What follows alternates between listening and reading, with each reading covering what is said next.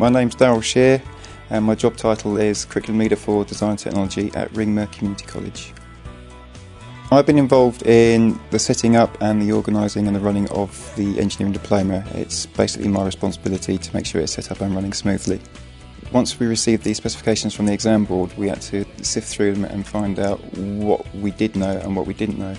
And as a result of that, we then started to put in place things to help us with our training.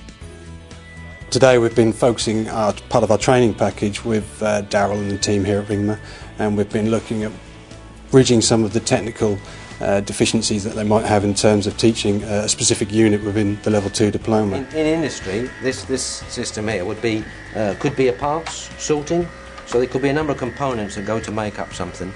I work with the schools as a partnership, and we're on hand to give support and advice and best practices which we bring from other schools and colleges in order for the school to achieve its aims.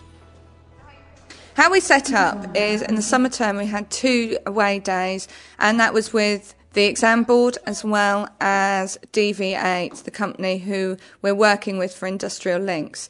We had the staff that were interested in working in the diploma, and we looked at the staff's strengths and the areas that they were interested of delivering the diploma. So we worked with the staff's strengths, then we looked at the logistics of who would be paired with who and working on each days, because we wanted to make sure the staff skills complemented each other.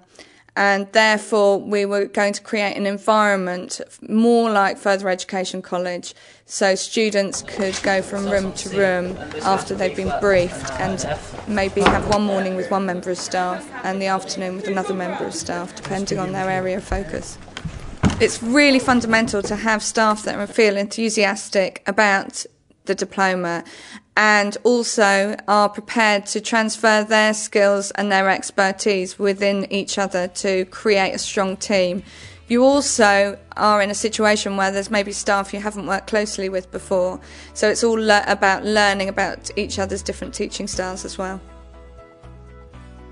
What we started to do first was look at our local universities. Quite fortunate there, we've got 2, we've got Brighton University and Sussex University, both with very strong engineering departments. So we've been able to offer our services in terms of our equipment, and as a trade-off they would come and deliver sessions to our staff and students, which has been fantastic. My advice would be, number 1, make sure that the people that are going to be working on the diploma and delivering the diploma understand and know what skills each person has and what skills they can learn from each other.